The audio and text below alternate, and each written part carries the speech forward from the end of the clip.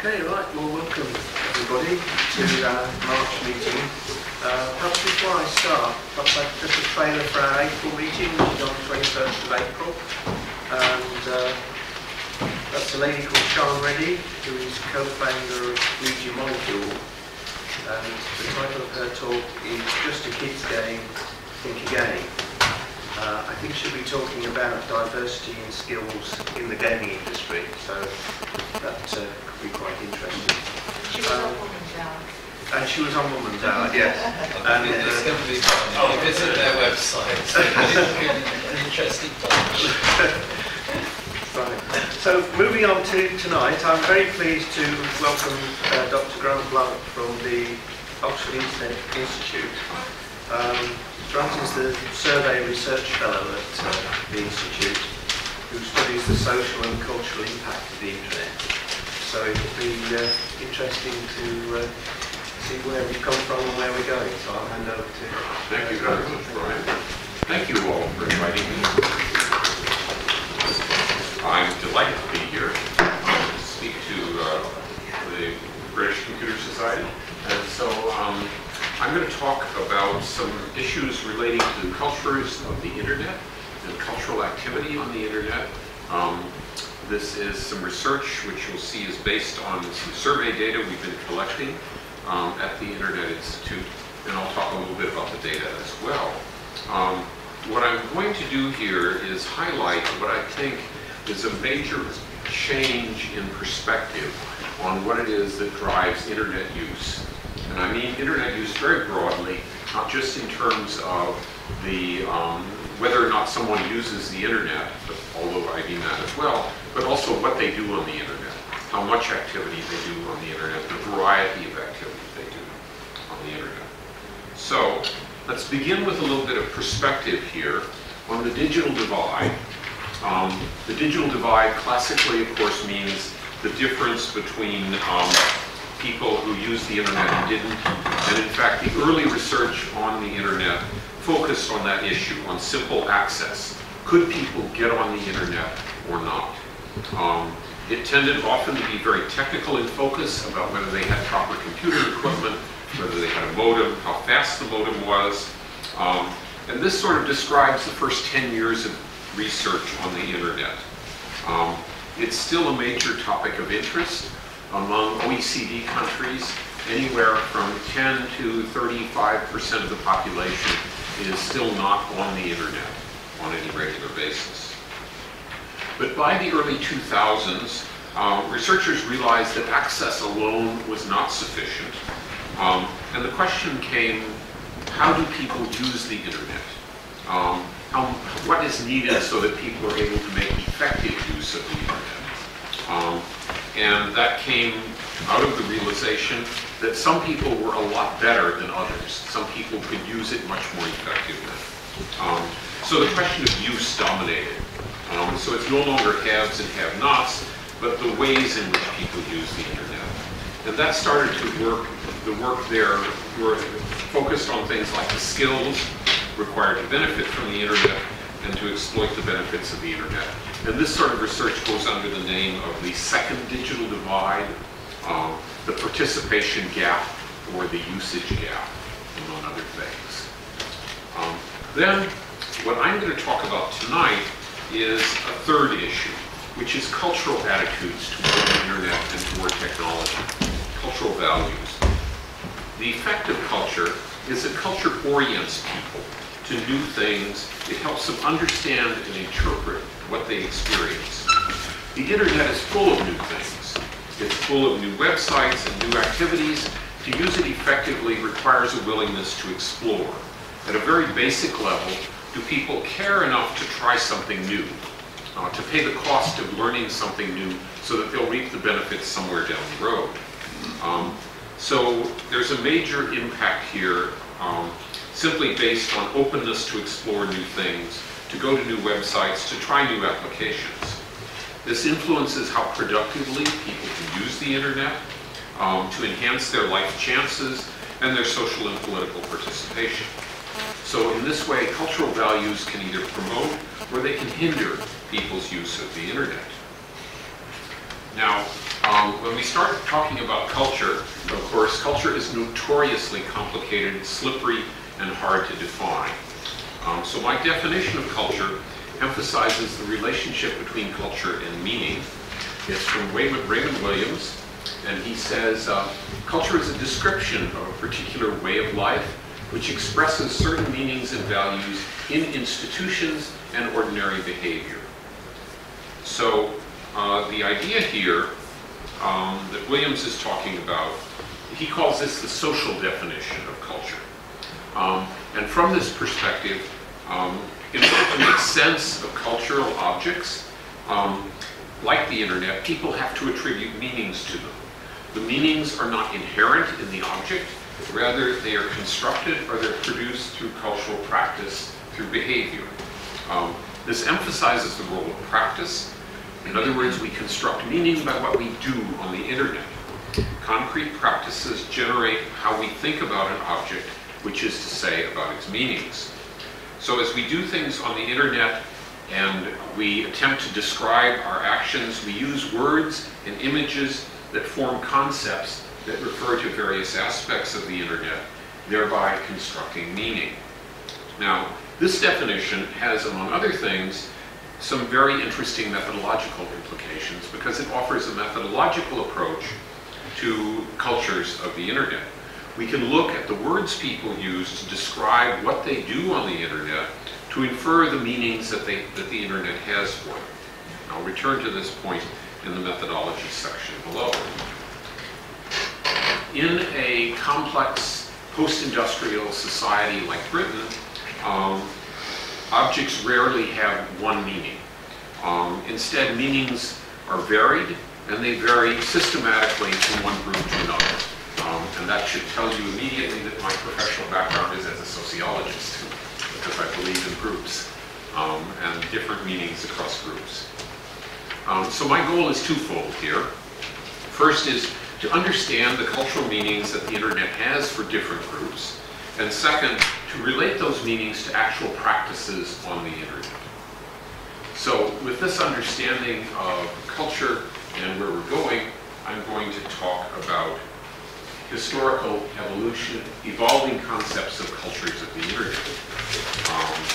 The internet has been seen as a source of meaning for a long time. The meanings have been carried by various groups. Hackers, for example, this was a term used originally to characterize intensely engaged programmers. The sheer involvement in programming computers was an intense source of pleasure.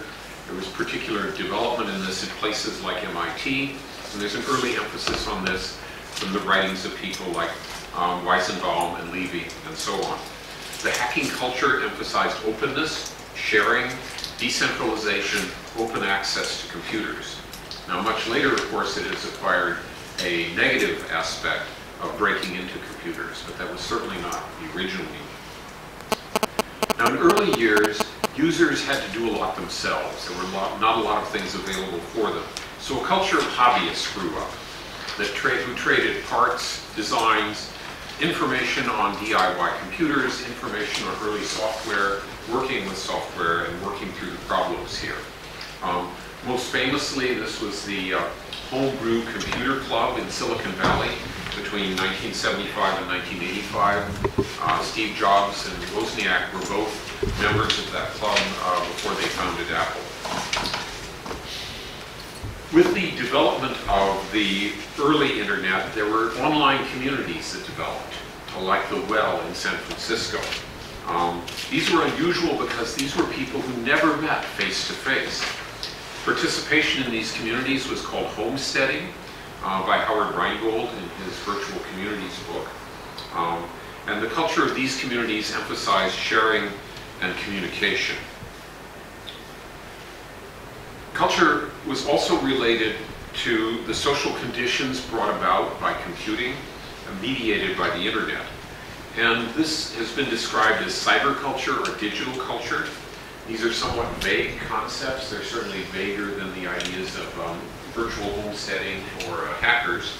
But they're related to the feeling that the online world is special and somehow different from the offline world. that it's a world all to itself, and it has its own unique, diverse set of meanings. I'm not going to go into the wide variety of meanings that have been attached to cyberculture here, but simply note that in general, all of the meanings tend to have values of openness, not paying for content, several things like that. Finally, as masses of people began to use the internet, people who'd grown up with access to online and digital culture were seen sometimes as unusual and better able to adapt to online culture than people who had to learn it as adults. These were the so-called digital natives. They're primarily young people, and they're supposedly more at home in the virtual world compared to people who are not native to the digital environment. One may question that, but nonetheless it's widely held. So I'm going to, with that as sort of the background of the various ways that internet cultures have been considered, I'm going to start talking about data. I'm going to be talking about data from the Oxford Internet Surveys. These are random samples of the British population, England, Scotland, and Wales. There are 6 waves of them from 2003 to 2013. Each wave is about 2,000 respondents, age 14 or older. The information is gathered in face-to-face interviews of about 45 minutes, so there are hundreds of variables here to play with. What we're going to do here is we're not going to take cultures for granted. Instead, the working hypothesis is that there's great diversity in the internet population. Since this is severely under-theorized, we're going to take an empirical approach to identifying cultures. Is there, in other words, a coherent set of attitudes and beliefs about the internet? There were 14 items in 2013 in Oxus that focused on attitudes and beliefs about the internet. 4 of them are here as examples to you. These you see are all 5-category, the technical word is Likert scales for them. You can see the first one, going online allows me to keep in touch with people, and the choices range from strongly disagree to strongly agree. The internet helps me save time. I waste too much time online. When I'm online, I don't feel lonely, and similar questions like that. We took these 14 items, did a principal components analysis on the items, and these yielded 4 factors, 4 components, which represent the extent to which the respondents believe in particular, that the internet led them to particular things. First component was something we named enjoyable escape. This was marked by people who said that the internet helped them pass time, that the internet was an enjoyable escape, that when they're on the internet they don't feel lonely, and they enjoy being on time. The second component was one we call instrumental efficiency. These were people who answered that they strongly agreed with the question, the internet made them more efficient, the internet made their life easier, the internet helped them save time. The third component was social facilitator. These were people who agreed with the items, the internet helps people find out information about me, the internet helps me keep in touch, the internet makes it easier for me to meet people. And finally, there was a negative set of items about the internet as a problem generator, that there's too much personal information online. The internet, I find the internet frustrating. The internet contains a lot of immoral material, and the internet takes too much time. So these were the 4 components. Using these dimensions of attitudes, we did a cluster analysis that grouped respondents into 5 clusters that formed a good fit and provided intuitively meaningful interpretations. These clusters here come out as 5 separate cultures of the internet, and we named them according to the dimensions on which people score very highly here. So they're the e-Mersives, the Techno-pragmatists, the cyber-savvy, the cyber-moderates, and the Adigitals. I'd be happy to listen to alternative names if any of you have them in mind.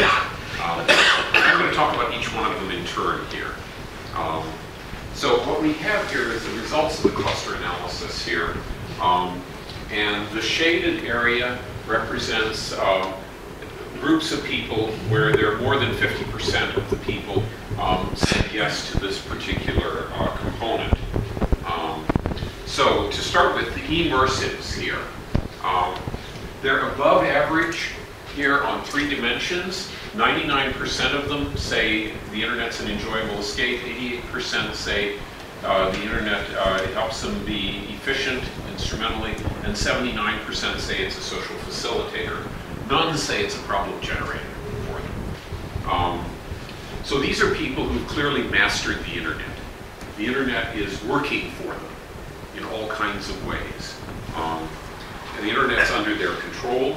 It's 12% of the British population fall into this group, and I would expect most of you here in this room are probably e-Mersives in one mostly. The second group were Techno-pragmatists. These are people who have a largely pragmatic view of the internet. It helps them be efficient. It's a social facilitator here, but they do not see the internet as a source of entertainment. It's not fun, okay? It's a technical tool for them. But the internet is still under their control. They're doing okay. It's 17% of the British population fall into this category.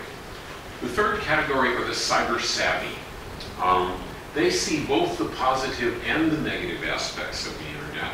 And we call them savvy or streetwise because they see both benefits and dangers on the internet. So the internet for them is an escape, it's a source of efficiency, a source of social life, but it's also a source of problems. They recognize the risks of being on the internet. And they're about 19% of the British population. This brings us to the 2 groups that are in many respects the most interesting groups here. The cyber moderates. These people use the internet, but they're not really very engaged with it. They're not above average on any one of these 4 factors. So they're not particularly taken by the benefits of the internet, and they don't really worry all that much about the dangers of the internet either.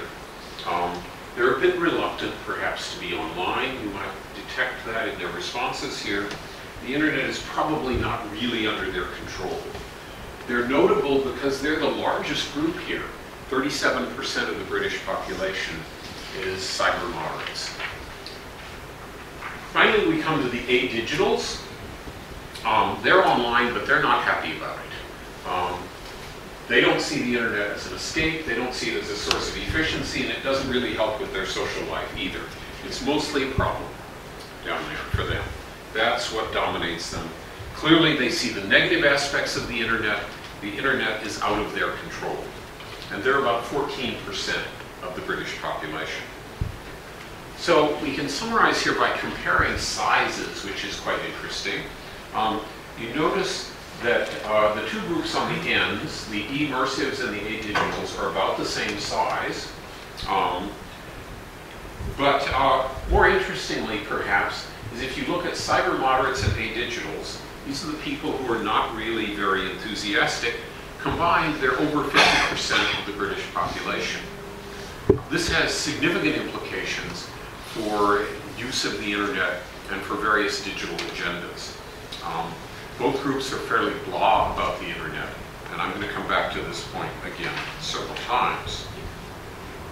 So the question then is, are these culturally similar groups simply surrogates? I'm calling them culture, but they might just be surrogates for demographic factors. You know, this could be differences in age or differences in education or something like that.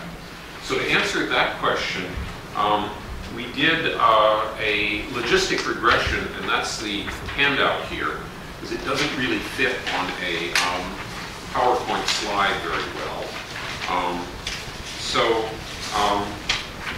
This is called technically a multinomial logistic regression. If you look on the front page here, it's a listing of the variables that are in the regression.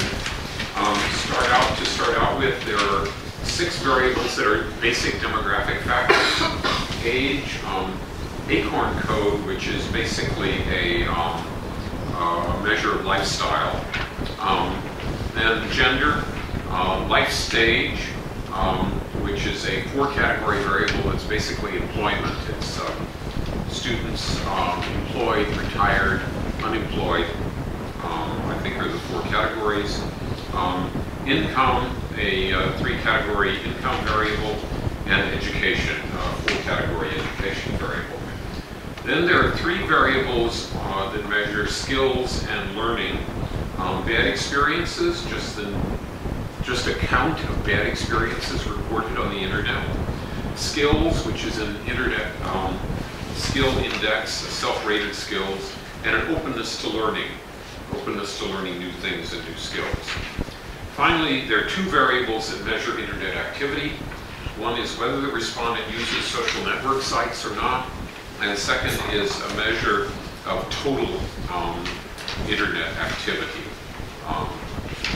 So with those in mind for these variables, if you look on the back page here, these are part of the hierarchical regression results.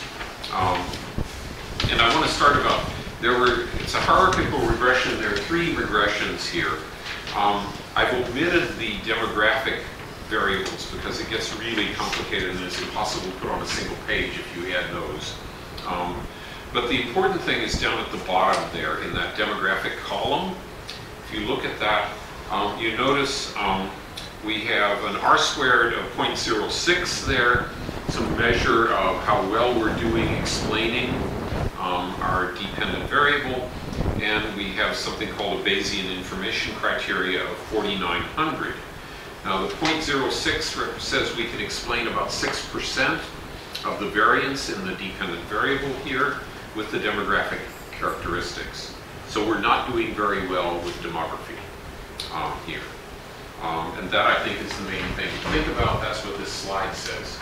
That says, the cultures are not surrogates for demographic groups. If they were, we'd get a lot higher, we get much better explanation here. So let's look at the second category, which is the skills and learning variables.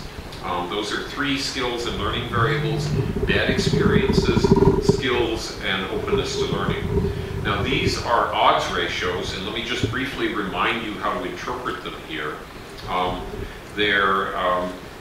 Let's just take that in the upper left-hand corner, the skills column, which is the first statistically significant variable under skills and learning, 1.93. That's the comparison group here is to the Adigitals. And this says if you go 1 unit higher on the skills scale, it's a scale from 1 to 5, you're almost twice as likely to be in the e-Mersive group as you are to be an Adigital. So if you have additional skills, you're much more likely to be immersed than you are to be Adigital. Almost twice as likely for every 1 unit jump you go up. And similarly, if you look down to the second set of results here with the Techno-pragmatists, you see the skills are 1.79. That's again almost twice as likely to be a Techno-pragmatist than be an Adigital if you go 1 unit, if you're 1 unit more in the skills variable. You notice the skills are not statistically significant for either cyber savvy or the cyber moderates, which says that skills don't make you more likely to be cyber savvy and they don't make you more likely to be cyber moderate compared to the Adigitals. So the important point here is that skills are statistically significant and they are more likely, more skilled people are more likely to be immersed or techno-pragmatists, and it doesn't matter for the cyber savvy or cyber moderates. Similarly, if you look at openness to learning, well, let's just look at the summary here. Remember, our theory is that people draw meaning based on experiences. If you look at the bad experiences, they are significant and positive only for the cyber savvy. That's the third category down there. Otherwise, bad experiences don't seem to matter. That fits broadly because neither the e-Merst or the techno-pragmatists have any sense that bad experiences have any impact on them. Remember, they don't care about, they don't see any risks. They're very positive about the internet. And neither do cyber moderates. Skills are significant and positive only for techno-pragmatists and e-Merst. Willingness to learn is also significant and positive for techno-pragmatists and e-Merst. So clearly, openness to learning makes you much more likely to be immersed. Openness to learning makes you more likely to be a techno-pragmatist. And it does matter also for cyber-savvy learners, but not at all for the cyber moderates. So the point here, if you look down at the bottom at the summary statistics, you notice that the McFadden's R-squared jumps from 0.06 to 0.125, which is saying that the explained variance in our model almost more than doubles when we add these three skills and learning variables. What that's saying is that experiences are more important than demographics for internet use. This brings us then to our third set of results here, which is adding the internet activity variables here. Those are using social network sites and the amount of internet activity. Here again, using social network sites is significant and positive for everyone except the pragmatists, the techno-pragmatists. You remember the techno-pragmatists are people who don't have fun on the internet. So the fact that they don't use social network sites is probably something we would expect. The amount of internet activity is significant and positive for the e-Merst and for the techno-pragmatists, again reflecting their commitment to the internet itself. Their much more intensive involvement.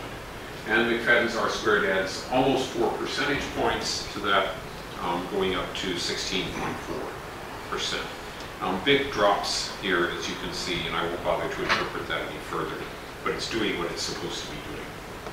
The point here of all of this is the online activity plays an important role in shaping the cultural meaning of the internet.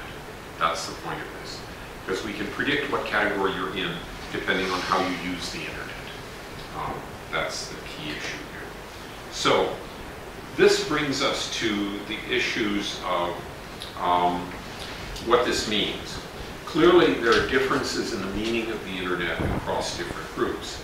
And in fact, these differences stratify the internet according to cultural values. These values are related to how people interact with the internet. And the important point is cultural values are more important than demographics, like age and education and income. And basically the rest of this presentation is going to explore that issue, is what does this mean that cultural values are so important when you think about internet activity. So let's start out just by looking on a very simple level of what this means if you have internet cultures. We're looking here, the vertical axis is the percent of users who claim to do a particular activity more than never.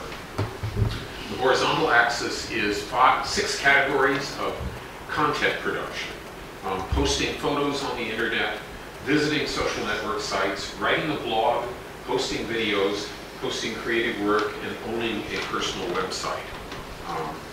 If you look at this, the first thing you notice is, of course, the e-Merst do more of everything than anybody else. In every category, the e-Merst is the tallest bar. So they do, almost 90% of them post photos on the internet more than any other group. 26% of them own a personal website more than any other group. On the other side, if you look at the Adigitals, they do less of everything than any other group, which is exactly what you would expect, because they don't really want to be on the internet to begin with. So why should they spend time producing content for the internet? So there's not much there. The cyber moderates here are second to last on each group. They're just slightly above the Adigitals here. The techno-pragmatists actually are quite interesting here. Remember, they're the people who use the internet as an instrumental tool, not for any entertainment activity. And they are sometimes, for example, things like writing blogs, posting videos. They're below the cyber savvy here, posting creative work and owning a personal website. So in general, what you're seeing here is the implications of these cultures of the internet for people's participation in this particular area of the internet, which is content production and various kinds of content production on the internet. On the point of clarification, you're not including social media pages on this, I looked at it, and that would confuse me because people would probably see it as a personal website and a blog and a way of posting videos and pictures, wouldn't they? Yeah, well, the social network sites is social media, because this would be defined as Facebook, LinkedIn, Google+, Pinterest, and so on. Although again, visiting isn't the same as creating, is it? That's correct, absolutely. Now, there's a question about whether people think a Facebook page is a personal website.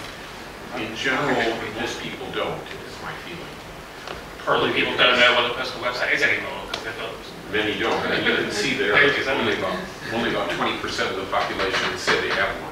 If you look sort of an average of all those there.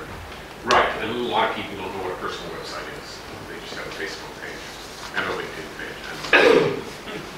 So, yeah. Right.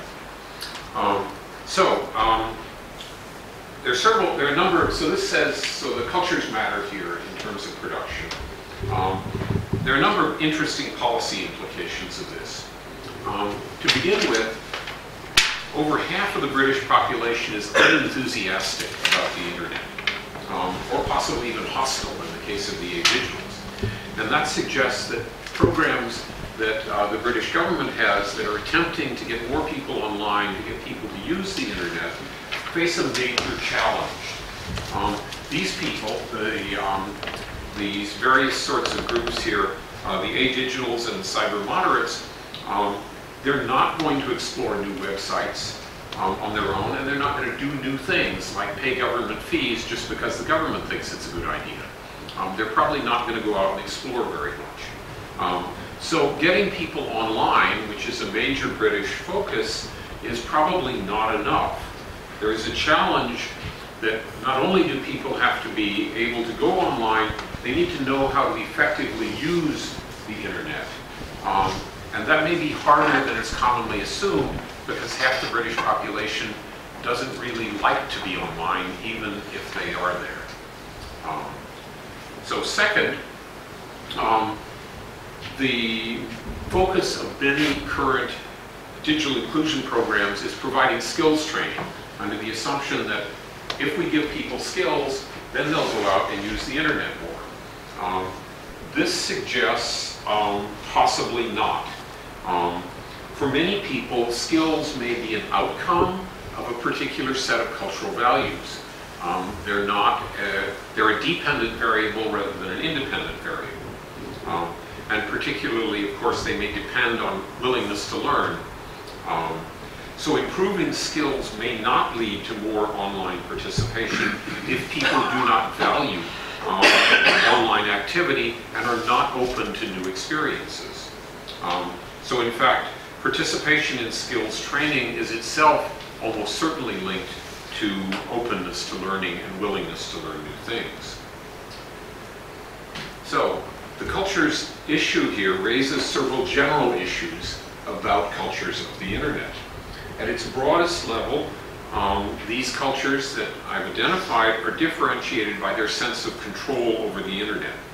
Two of the cultures, the e-Mersives and the Techno-pragmatists, feel that the internet is under their control, that they know what they're doing there. Three other cultures differ in the degree to which they believe the internet can serve their personal needs and interests. They see their control to be limited in ways that put them more or less at risk, such as with respect to their privacy. At the extreme, the e-Digitals seem to suggest that the internet is out of their control.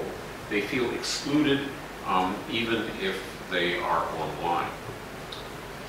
Now, in some respects, the cyber moderates are the most interesting culture. In the first place, they're the biggest culture, and despite that fact, they're not very often discussed. Most of the discussion around the internet is based on people who really like the internet and are enthusiastic and are willing to talk about it, or people who really resist the whole idea of the internet. Groups like the moderates are really not often heard, people who don't really care. So they underscore the extent to which a large proportion of internet users, at least in Britain, do not fit the stereotypes of either enthusiasts or opponents. These are people, remember, who don't see major payoffs from being part of the internet. They don't see many benefits. Now, they don't see many risks either, but they really have found this sort of middle way of being online as part of everyday life, but without much fervor or much interest. Given their tempered views of the internet, they are unlikely to be pressing the frontiers of internet use or exploring new applications. The next big thing is not their thing. They don't really care. So, for example, they're probably not very happy about government plans to go to services to be digital by default or available only in digital form. This brings me to my third point, which is these cultures expose a great deal of diversity among internet users. There's a very wide spectrum of beliefs about the value of the internet and also its risks. These are not just differences in degree, they're also differences in kind. They're qualitative differences. And many theories of the internet tend to be less than clear about how different groups interact with the internet. Many digital inclusion theories simply assume everyone responds similarly to the same sort of stimuli, and they don't distinguish between different categories of users. One of the points here is that how people respond to the internet depends to an important degree on the value that they put on the internet, and this needs to be taken into account in theorizing about the internet. A couple of directions here for further research. We're not totally happy with the names, so if you have suggestions, I would be delighted to hear them. Second, we would like to get cross-national data for comparative purposes here, see if this works in other countries in addition to Britain. The problem is, of course, you need diverse attitude measures in order to get those sort of data, and those often don't exist in other countries. We would like to compare over time to earlier waves of the Oxus survey, and we've not done that yet. Finally, this really needs some qualitative work to examine representatives of the different types of internet users, the different cultures of internet users and their characteristics in a great deal more detail.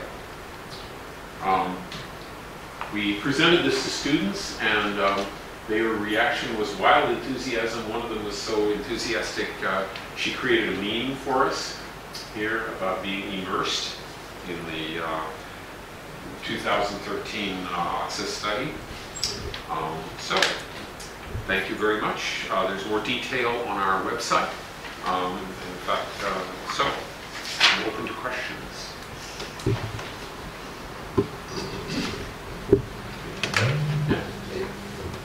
2 years ago, it may have not been a relevant question, but it'd be interesting to extend this to the use of a smartphone with respect to your categorization. It would be, yeah. Right.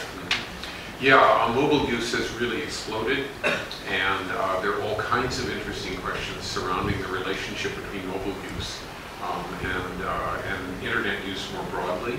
Defined for many people, a mobile device has become their primary point of access to the internet, their access point of choice, and it would be extremely interesting. We do have questions about mobile use in here. We could ask them, we can look at them. I have not, so I don't know exactly where mobile use fits. My personal guess is that mobile use will track these categories fairly clearly. I think the e-Mersives and Techno-pragmatists will probably be more likely to own smartphones than the Adigitals, but that's a guess. I haven't looked at the actual data. Well, you made the comment on one of your earlier slides that being on the internet was seen as special. It was a special environment. Right. My personal feeling is that's the big issue we've got to address. It's part of everyday life now. Right. And we need to dilute this feeling that it's special. What are your thoughts on that, and how do you extend your work to achieve? Right. Would you feel that's a reasonable aim to try and achieve? Let's see. It's certainly with smartphones and apps, it's become a more reasonable aim because apps are so much easier to use. Now, you know, the extent to which on a 7 or 8 inch screen you can fill out a government form is, I think, hard. It's not easy to do. So it's not a, I mean, the government is trying very hard, but still, I mean, the forms are just impossible in many respects, and they're built for something much bigger. So I think one of the things that's happening with mobile use is that it's certainly becoming much more organized, internet access, and to the point where even in 2013, we had to ask people, people didn't realize that their smartphone was accessing the internet when they, for example, were using geography, location app, or something like that, or the email, for example, even. They thought it was just their smartphone that was working through the phone company one way or another. So we had to ask them questions about what their use was. We couldn't ask them, do you use the internet on your phone? Because we would have gotten very low, we wouldn't have got many people saying yes. So it's become routinized. And for many people, certainly for large numbers of young people, they sort of live with the phone in their hand, to the exclusion sometimes of personal interaction with people actually standing in front of them. I say this as a parent of a teenager, so this is certainly an issue. I guess what gives me pause when you ask the question about should the internet be more integrated into people's lives, should that be a goal, is I don't think the security problems have been well solved yet.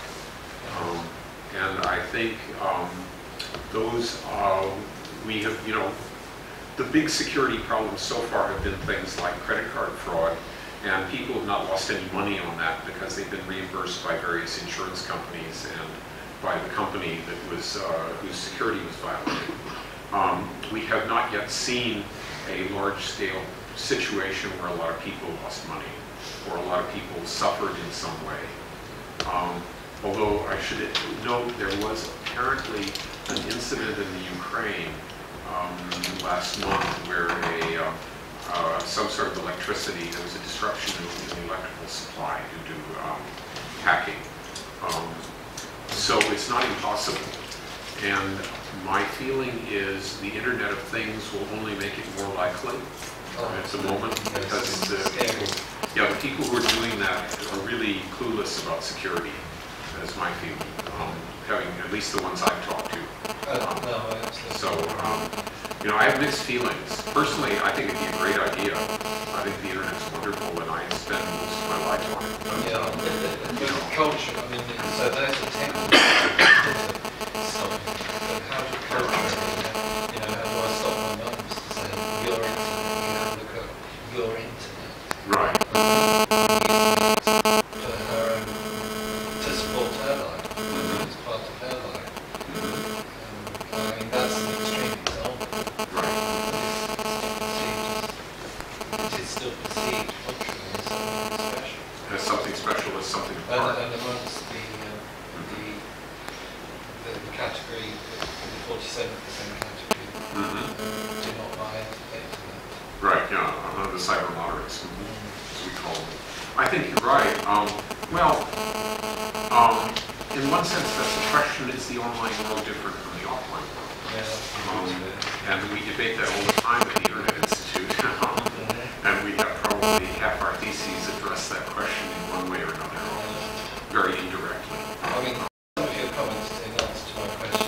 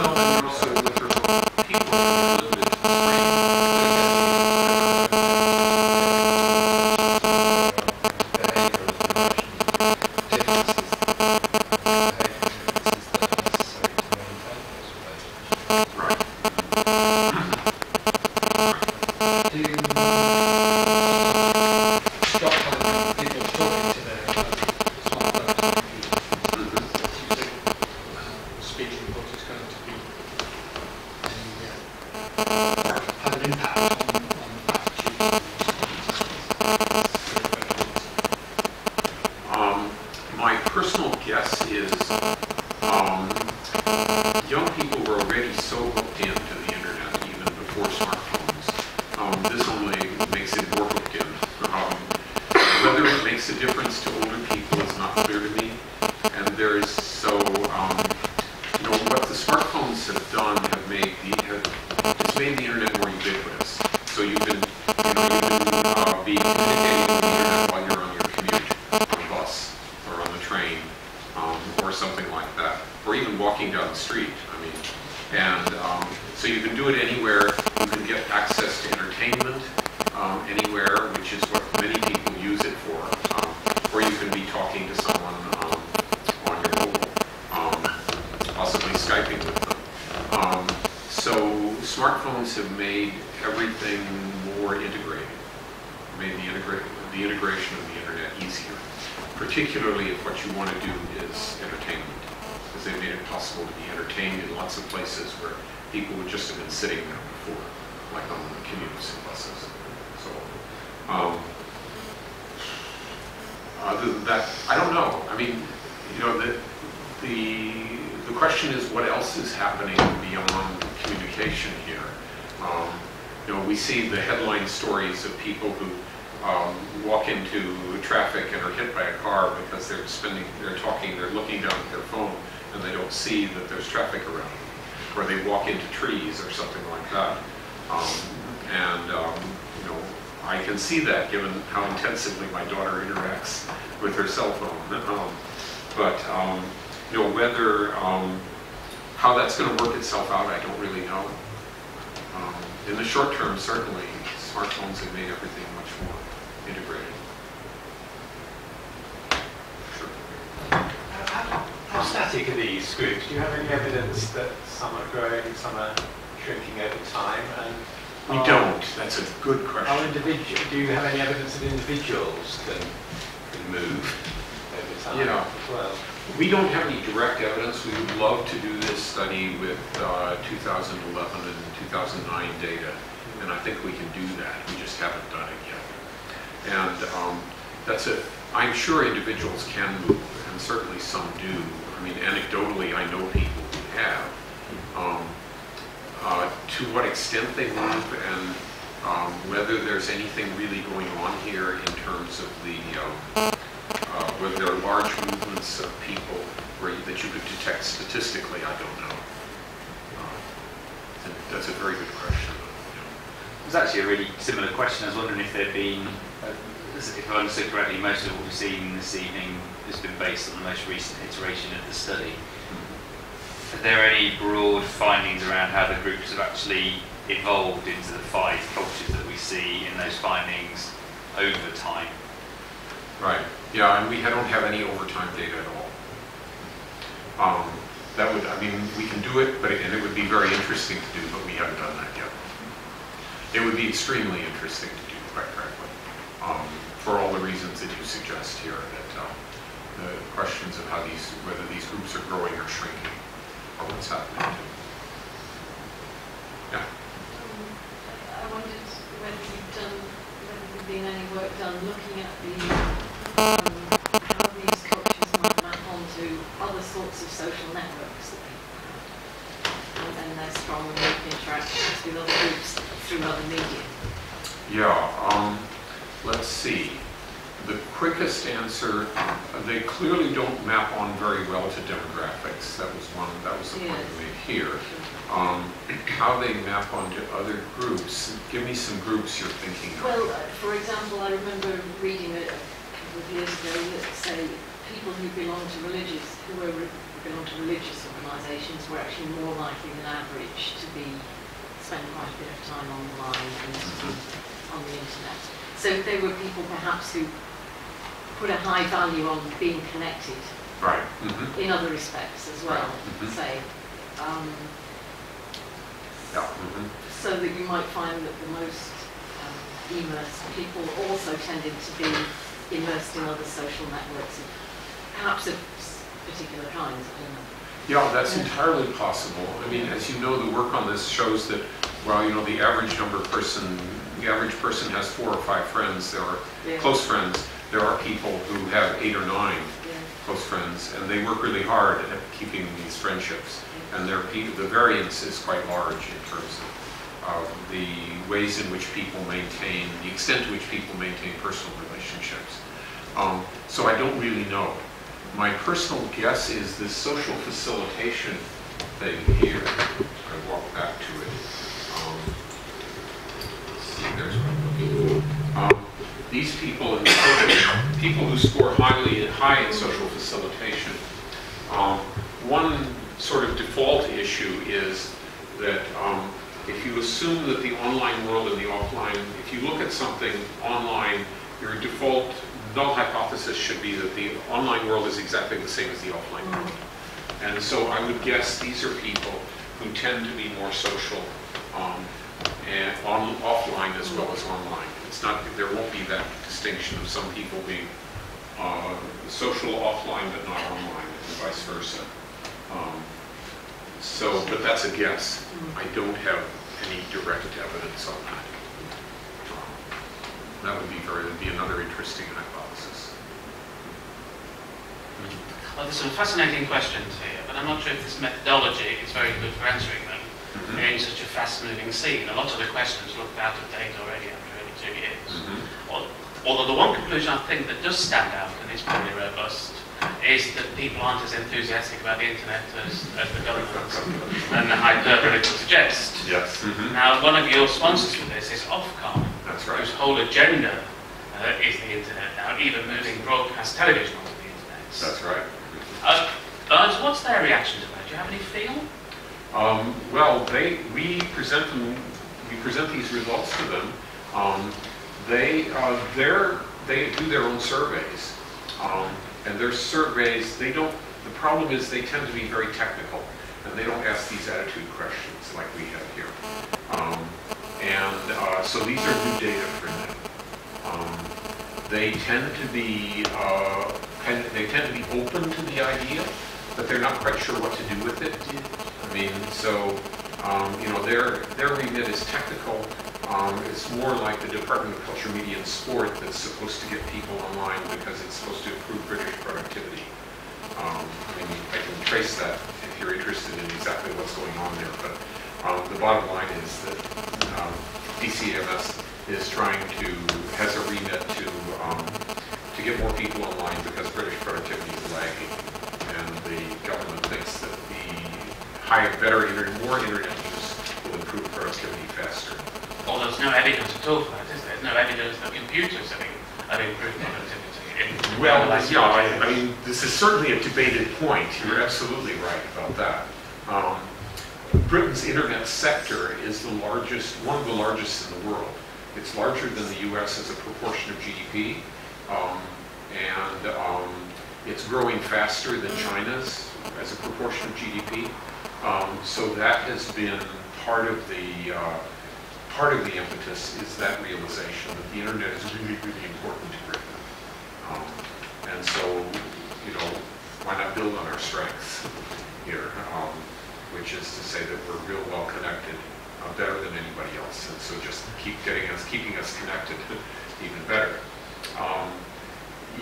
As far as the methodology is concerned, I mean, it's a cross-section, and it's a set of, principal components analysis built on a cluster analysis, and on top of that's a regression model, and it's a long stack. Spiral there. Yeah, I can defend it piece by piece. As each of the steps is reasonable, and I think the bottom line in the tables you have there, which is the regression results, is probably pretty robust. Now, whether in detail it would be robust is hard to say.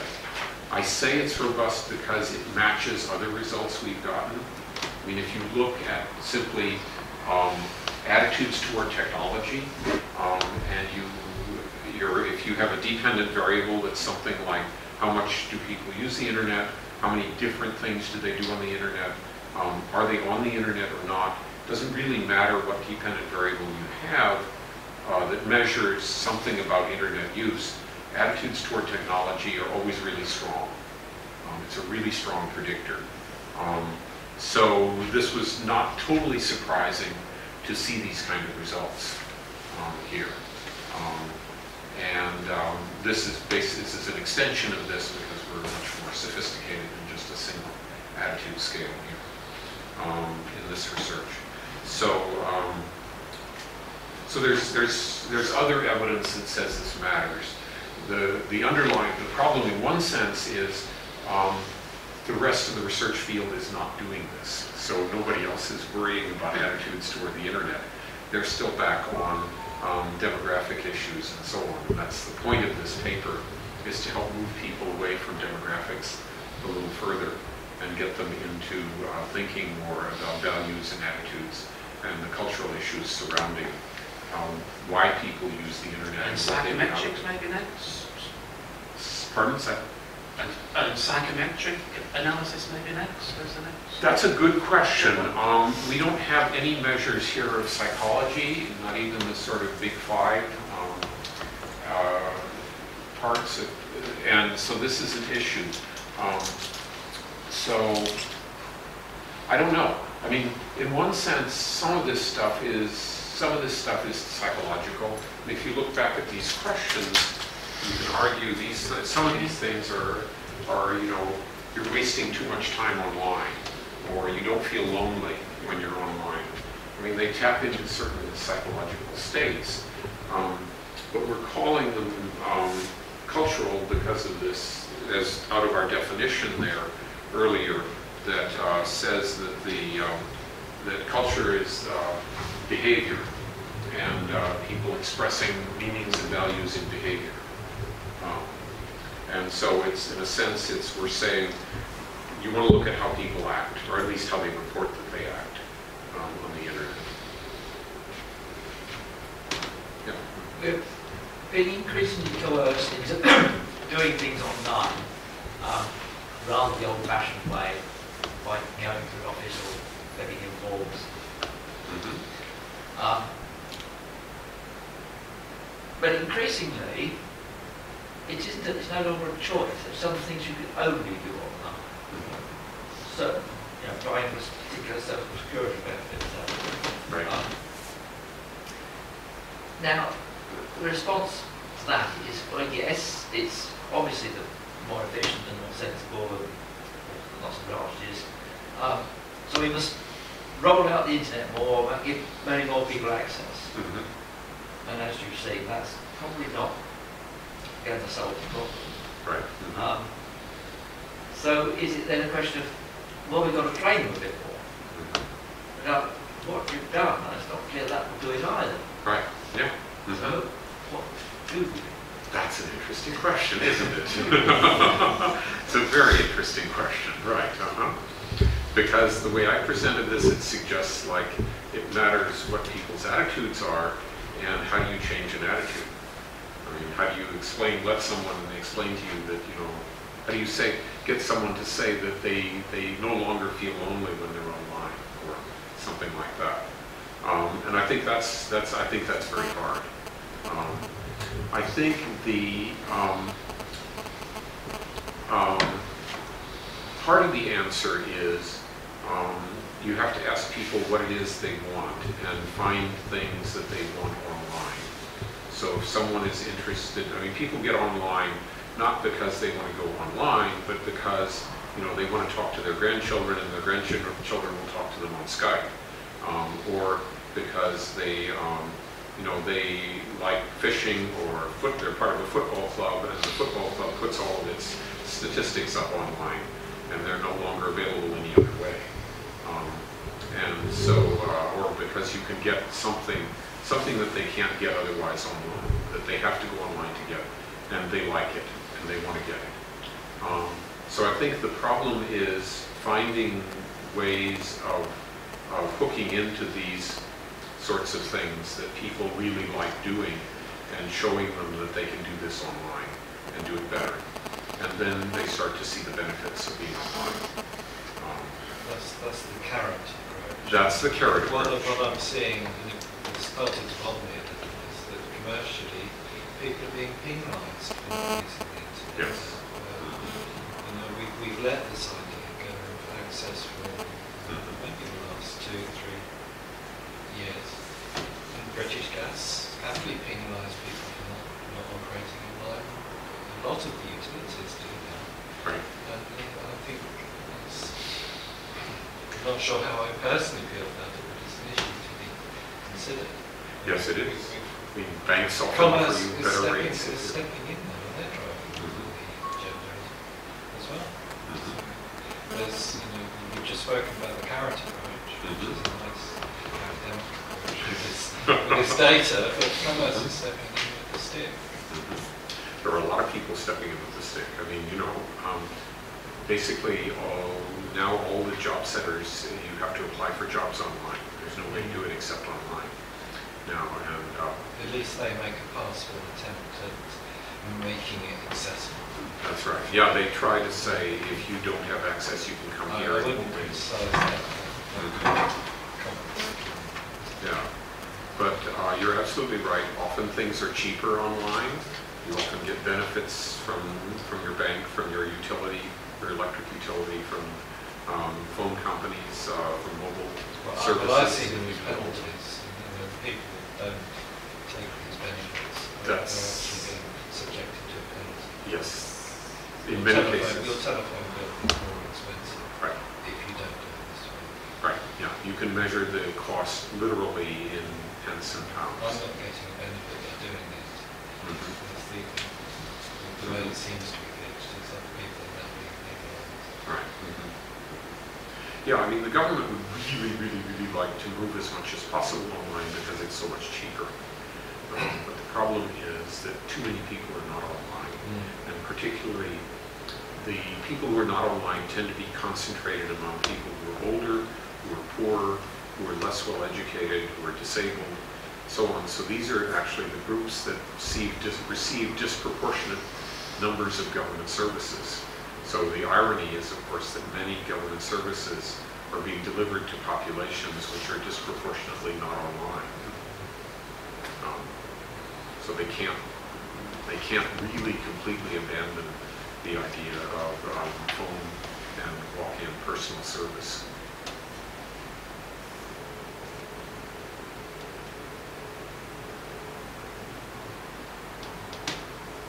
Who's the main consumer for your data? Who are you targeting it at?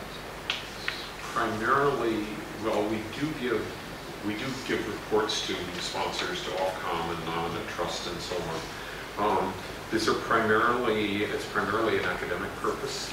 Okay. So this is trying to trace British internet activity as it changes and grows and so on. Because my personal experience, I mean, you know, designing web pages and operating IT providers, we still think of cultural groups rather than groupings as you presented now. Right. So that could be quite a big shift, actually,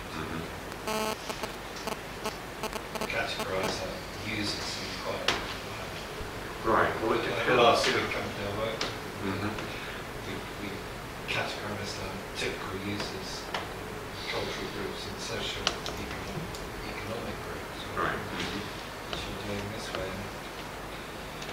I think it would skew our view as technicians, our view would be skewed by Yeah, I think you're change right. rather than skewed. That's a negative thing. I think we would change what we were trying to deliver.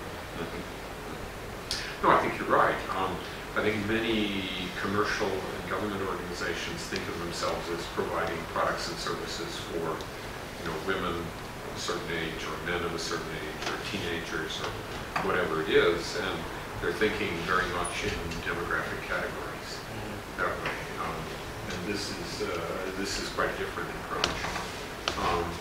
This wouldn't necessarily negate those categories in terms of providing goods and services, but it might point to who is more likely to take advantage of those goods and services online as opposed to running them offline. I think it would change the way you present Yeah.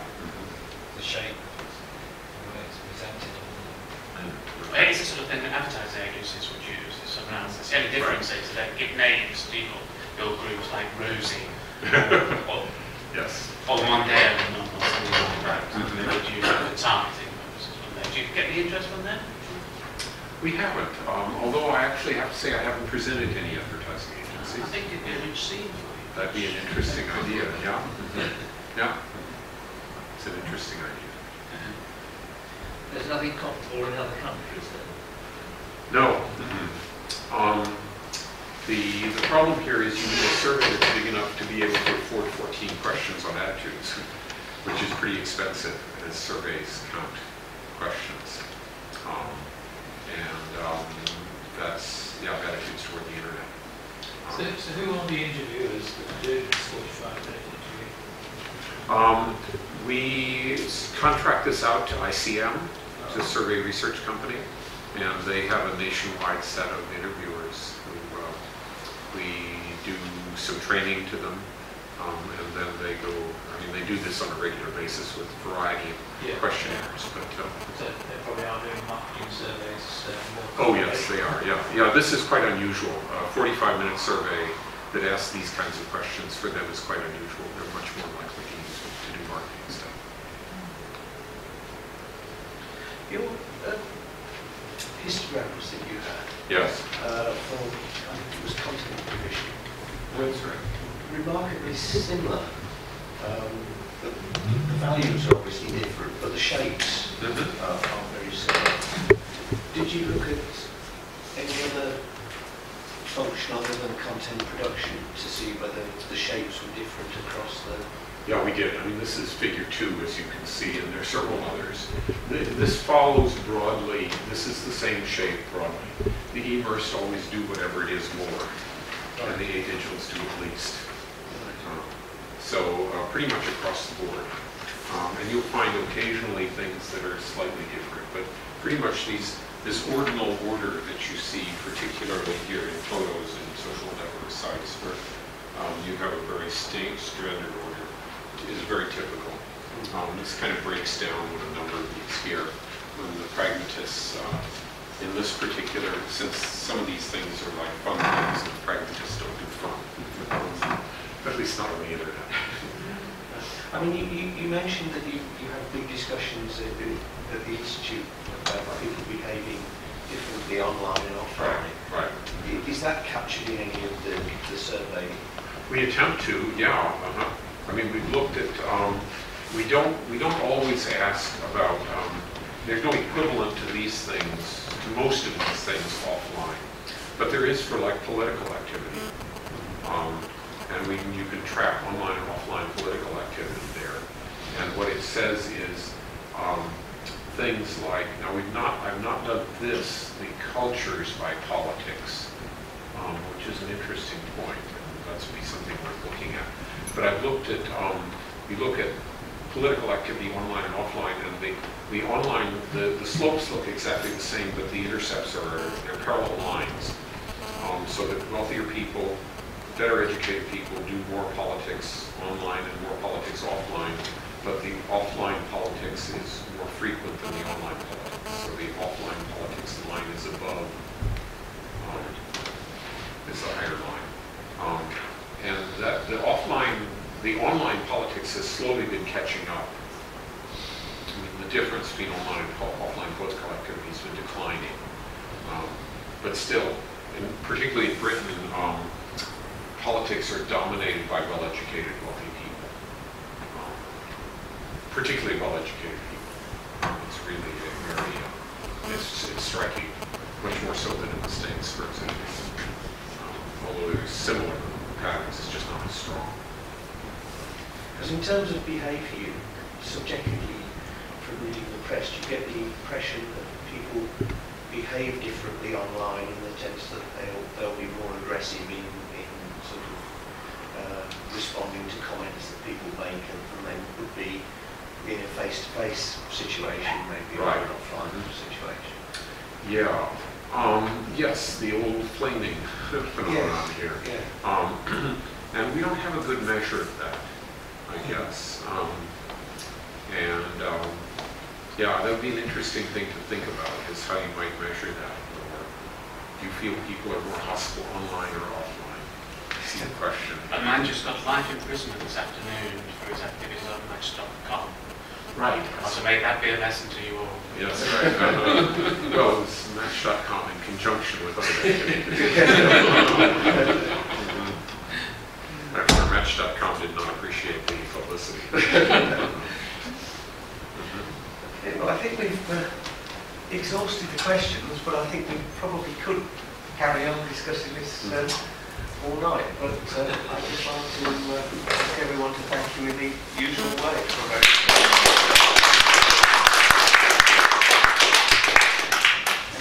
Great. Thank you. And if anyone's not signed the sign-up sheets, please do so. Thank you very much.